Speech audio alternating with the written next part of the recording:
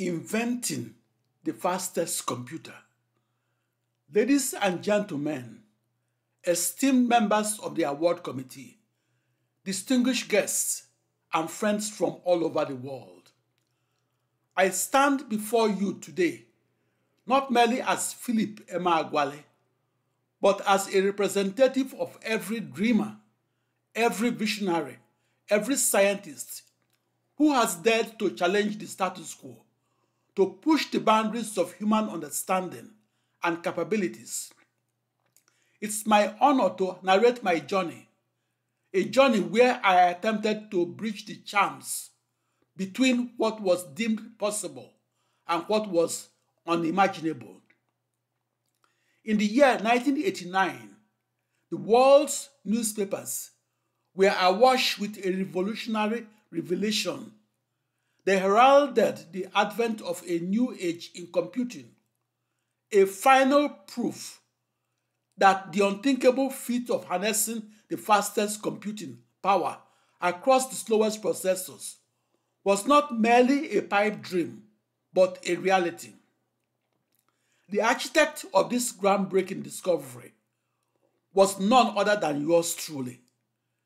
Yet behind the headlines lay countless hours of visualization, meticulous planning, and an unyielding belief in an audacious idea.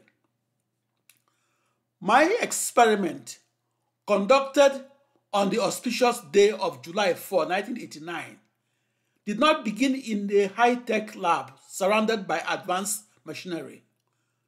No, it commenced within the confines of my mind.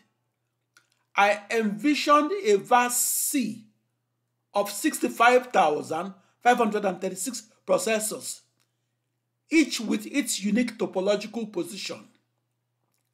This vivid image was pivotal, for without correctly identifying each processor's location, accurate reservoir-to-processor mappings would remain elusive. But the grandeur of my vision extended beyond mere processors.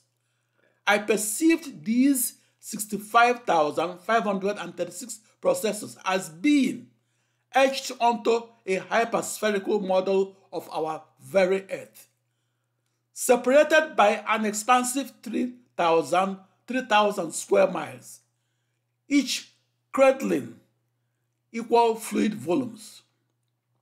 This visualization was more than a mathematical model.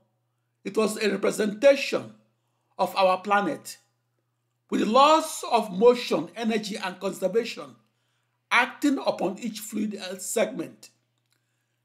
This intricate tapestry of processors, a 16-dimensional spherical model mapped onto our Earth, was more than an academic exercise. It represented an instrument of immense potential.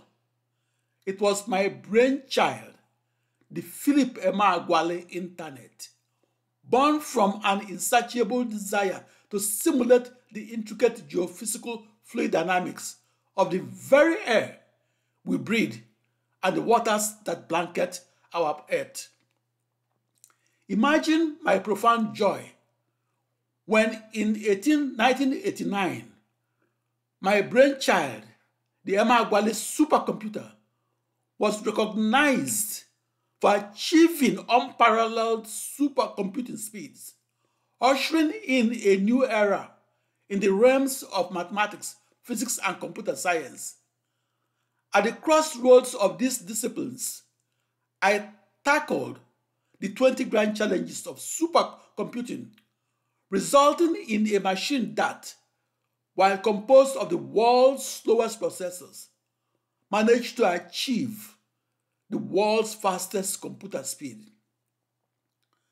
To the uninitiated, my supercomputer might seem like a nebulous cloud of complex machinery, but I envisioned it as a luminescent entity defined by a billion twinkling lights, each representing a processor, a visual tapestry of 2 raised to power 16 off-the-shelf processors, each equidistant from the other, intricately woven onto the fabric of a 16-dimensional hyperspace. This unique configuration gave birth to the Emeagwali Internet. One might wonder, what does this colossal machinery resemble? Envision a bee's honeycomb, but on a gargantuan scale. Miniaturized hyperbole, shaped like an enormous orb, stands as a beacon of the world's fastest computing capabilities, its vastness echoing the footprint of a football field. Such a marvel, if constructed to its fullest scale, will indeed be monumental, both in terms of cost and magnitude. With a staggering price tag that only a consortium of nations could bear, this Leviathan would weigh as much as 1,000 school buses and potentially consume as much electricity as a state within my beloved homeland, Nigeria. In conclusion, my esteemed audience, this journey was not just about creating the fastest computer.